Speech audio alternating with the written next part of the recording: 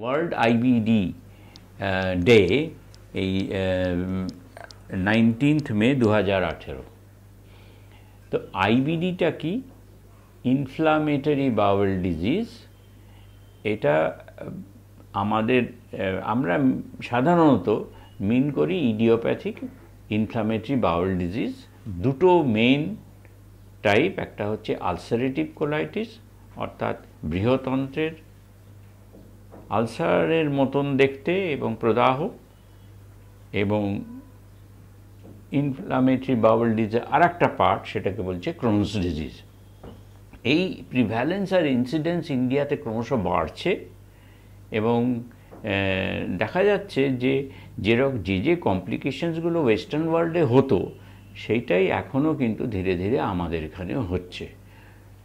Many people amongst us we do not know যে এটা কী জিনিস এবং কেন হয়।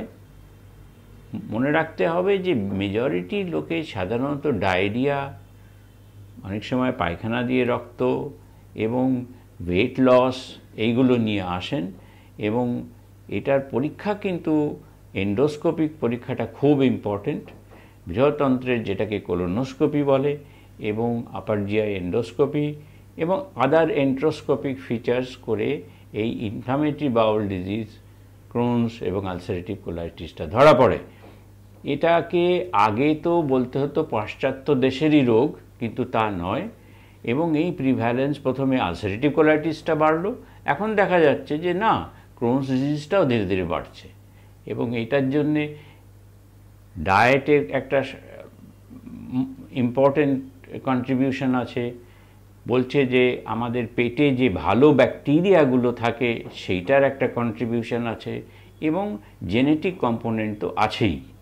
এই সব মিলিয়ে এগুলো হয়, এবং এটার ওষুধও আছে। কিন্তু সবচেয়ে বেশি ইম্পর্টেন্ট হচ্ছে যদি কারো পাতলা পায়খানা হচ্ছে অনেক দিন ধরে, বা পায়খানা দিয়ে রক্ত পড়ছে অনেক দিন ধরে, কিন্তু সাধারণ ওষুধে কাজ হচ্ছে না, এই রোগটা কিন্তু মাথায় চিন্তা করতে হবে এবং গ্যাস্ট্রোএন্টারোলজিস্টদের কাছে পাঠাতে হবে। এবং মেজরিটি ক্ষেত্রে যদি রোগটা ধরা পড়ে, এর কিন্তু চিকিৎসা আছে। এবং এইটাই মনে হয় আমাদের সবচেয়ে প্রথমে জানা দরকার। এবং এই আলসারেটিভ কোলাইটিস বা ক্রোনস ডিজিজের চিকিৎসা কিন্তু অনেক দিন ধরেই চালাতে হয়, যেরকম সুগারের চিকিৎসা আমাদের চালাতে হয়, প্রেশারের চিকিৎসা আমাদের চালাতে হয়, কিন্তু এগুলো কিন্তু কন্ট্রোলেবল ডিজিজ।